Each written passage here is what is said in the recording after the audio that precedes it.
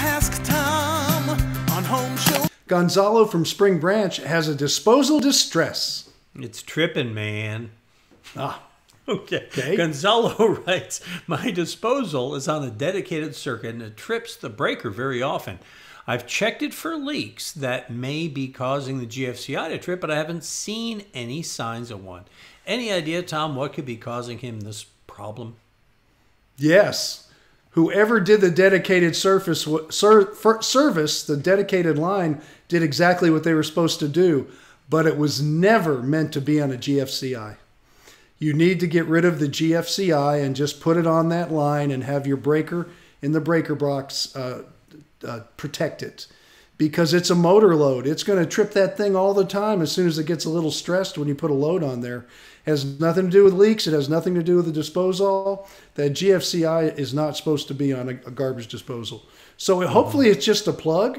And if you just remove the plug and put a regular receptacle in there, then you're fine. But do not have it on a GFCI. What if what he means is it's on an arc fault breaker, one of those? Could that be causing? Not supposed to be on there. It's a motor load. Okay. You don't put motor loads on those things. Most of the time, think about this. You look under your sink and you'll have a plug under the sink. And you have your garbage disposal go to it and you have your dishwasher go to it. And they're both separated. And they both have dedicated lines, but there's a little metal tab on that dual plug, that dual receptacle that you break off. So it goes only to one and goes only to the other. So they're both on dedicated 20 amp circuits, but it looks like it's only one plug. It should be only one circuit, but it's not. It's two. And that's what people get confused about. And it doesn't go under the rules of a GFCI. A GFCI is something which is within 6 feet of water, which would be your sink or a wet area. But that's for plugging appliances in and out. When it's down under the sink and it's not where people are going to use it regularly and you know, they're doing dishes or whatever, then it doesn't come under those guidelines. And that's his problem. It's a GFCI.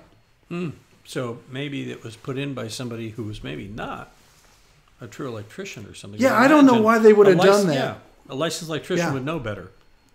I think so, yes. You want to know better? I'll tell you how.